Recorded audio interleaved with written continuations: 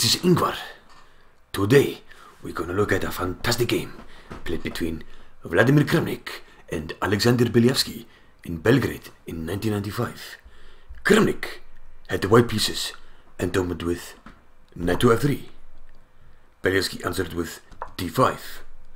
Kramnik decided to fianchet to his bishop with g3, c6, and bishop to d2.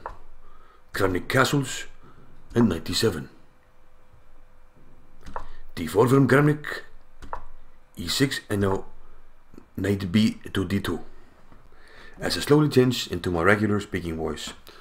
Now Kramnik wanted to avoid the queen's gambit in this game because he thought his opponent knew it quite well, and this was played in the last round. And curiously, Kramnik had lost his computer with all his opening preparation, so he didn't really prepare nothing, so he just wanted to transfer the struggle into the middle game. Now after knight b to d2 we see f5, and this sets up the so-called Stonewall formation, which is characterized by these pawns which form a little bit of a wall here in the center. Kramnik immediately attacked this wall with c4. We see bishop d6, normal development, trying to control the e5 square, which is usually a weakness in the Stonewall. Queen b3 by Kramnik, which attacks b7, rook b8 to protect the pawn, and now rook e1, lining up against the king, but at the moment we don't have an open e-file, so this is kind of a curious move, and we'll see the point of it later. Knight h6 was played by Beliavsky.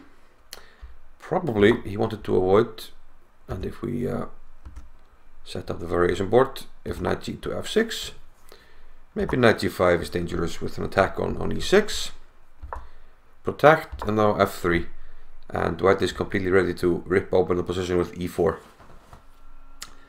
White stands quite well here. This was actually played in Jonathan Spielman against Garcia in 1995. Let's go back. So knight h6 by Beliavsky. Kramnik took on d5, and Beliavsky took with the c pawn. If he takes with the e pawn, let's have a look at that. Then perhaps the e-file becomes a problem and we can play e4 immediately. And this would be very dangerous with the rook lined up against the king. Sample line is like f takes e4. White can take here, knight takes e4. And if d takes e4, there's rook takes e4. And black is in big trouble. For instance, moving the king allows bishop takes here, and we're attacking the bishop, which will drop, and if you take on f3, queen takes f3 check. So let's go back to the game. Beliavsky took with the c pawn, and now Kramnik played h3.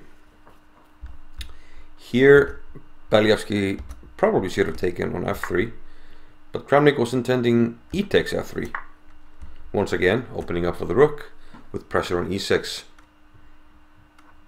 We both have a threat on taking on e6 and the threat of queen takes d5 as well, and this will be problematic for black to deal with. So Beliavsky went for bishop to h5, and now a fantastic move by Kramnik, completely blowing up the position. What do you think Kramnik played here? Kramnik played the fantastic move. Have you found it? e4, completely blowing up the position, opening up everything. We have an immediate attack on d5 or f5. The queen becomes active through e6. We activate the rook. Everything. Beautiful stuff. Excellent breakthrough, really tearing down that Stonewall. F takes e4, and now another fantastic move, knight to g5.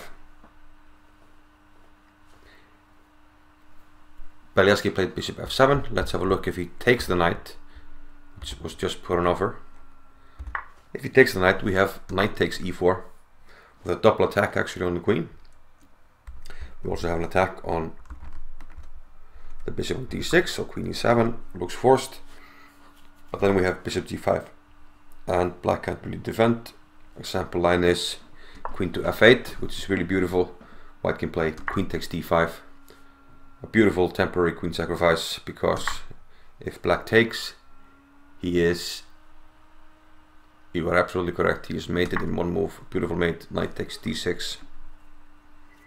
So that's why Beliavsky didn't take on g5. Let's go back.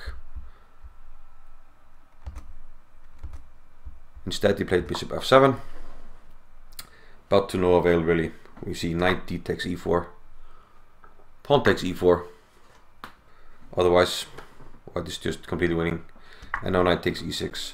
So white has sacrificed the piece, but he has completely blown up the Stonewall. We see bishop takes e6, queen takes e6, and queen to e7.